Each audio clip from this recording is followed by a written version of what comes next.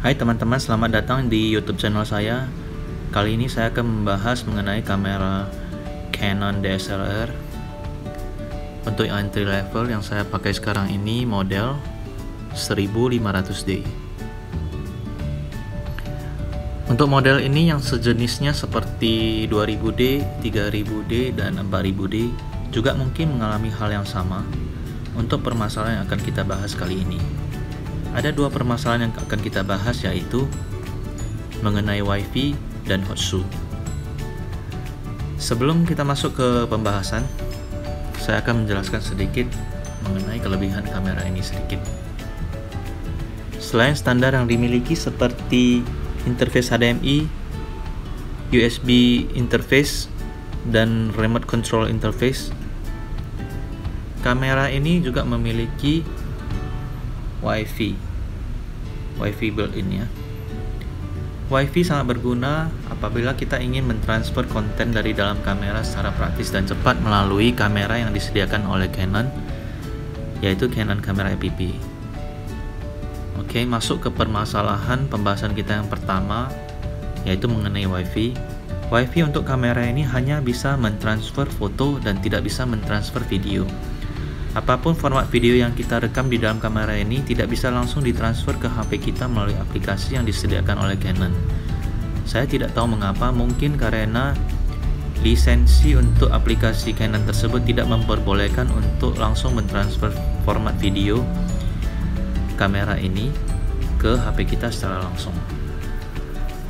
Sehingga ini akan mempersulit kita, pertama, dalam mentransfer data video ke HP, dan akan memakan ruang memori kita sehingga mempersempit ruang memori kita untuk mengambil foto yang lebih banyak.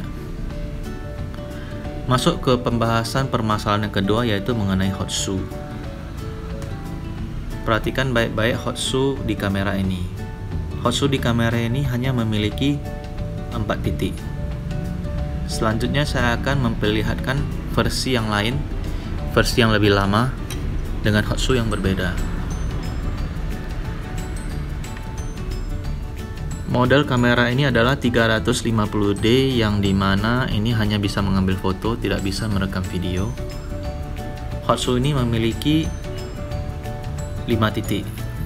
Perbedaannya adalah di titik yang besar di tengah ini, yang biasa kita sebut X-synchronize atau center pin. Apa dampaknya apabila pin tersebut dihilangkan? Apabila pin tengah ini dihilangkan, maka aksesoris pihak ketiga akan memiliki keterbatasan untuk kompatibel dengan kamera tersebut. Karena titik ini adalah akses atau gerbang supaya aksesoris pihak ketiga bisa kompatibel. Tidak semua aksesoris pihak ketiga itu tidak kompatibel, tetapi yang kompatibel menjadi sedikit dan terbatas.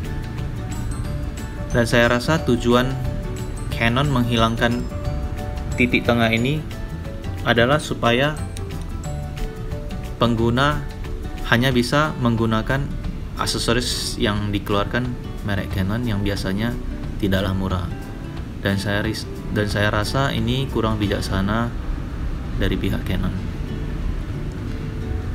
Sekian pembahasan kita kali ini, semoga bermanfaat dan berguna, dan saya sarankan bagi pengguna baru atau fotografer yang ingin memulai fotografi, apabila Anda tidak mempunyai masalah dengan aksesoris pihak ketiga dan punya budget untuk membeli aksesoris merek Canon yang biasanya tidak murah, maka Anda boleh membeli kamera ini, karena kamera ini lumayan oke, hasilnya juga oke.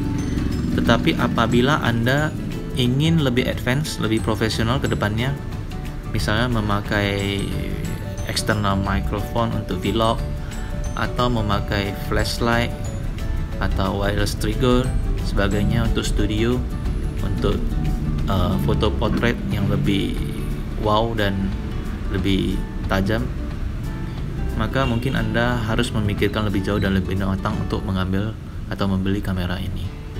Terima kasih, semoga bermanfaat.